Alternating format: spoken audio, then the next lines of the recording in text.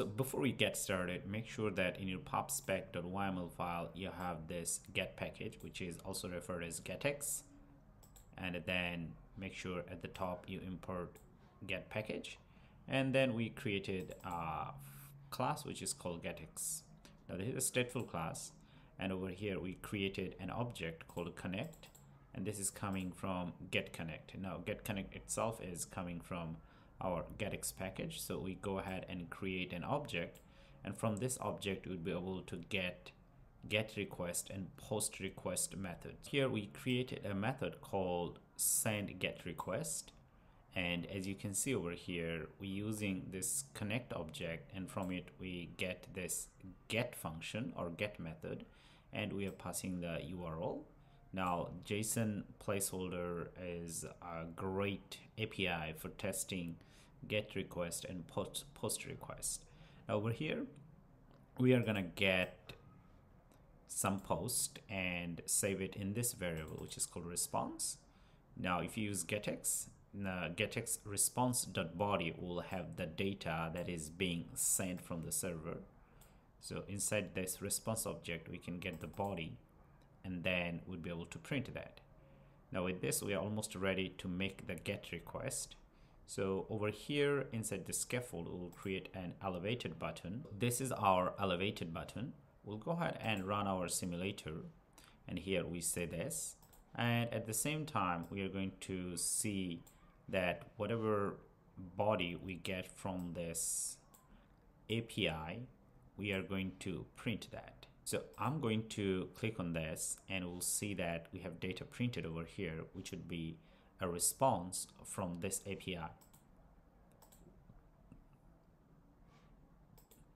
So we have gotten information like user ID 1, title, and body, like that. Now the whole body itself contains this JSON format. So if you want to use that in the app itself, you can access them like over here using user ID, or title, like that. But you get the idea. But for demonstration over here, we are going to do like this, title. Okay, so we are just going to print the title of it. Let's save it. Okay, now let's go ahead and create the get request one more time. And as you can see, we just get the title. So whatever response you get, you can access them from this body property. So with this, we are done with the get request. Now we'll create a post request. Now for post request, we're going to create another method, and here we call it send post request.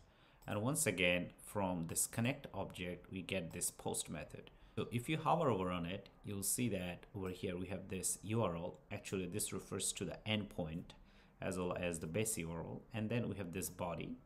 Now these sections are optional, so we are not going to send this.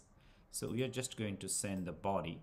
Now it's type of dynamic, which means that we can also wrap this information using this curly braces in a map format.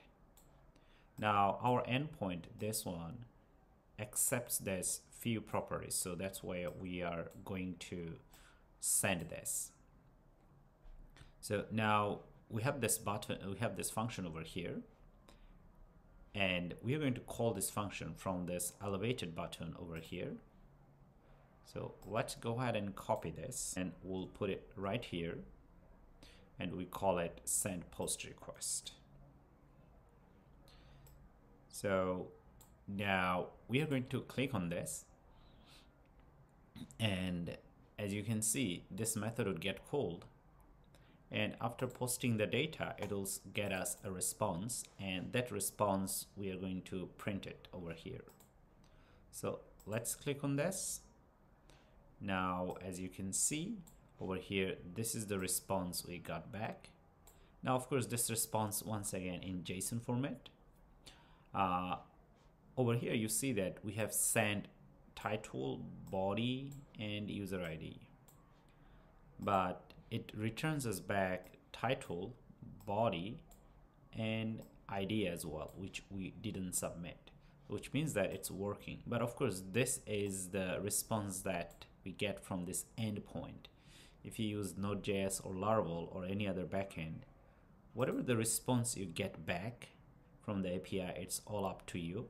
But if you use GetX, you have to remember that that response would be available inside this response.body object. Okay, hopefully it makes sense. Well, if you liked it, don't forget to subscribe and smash that like button. Thank you.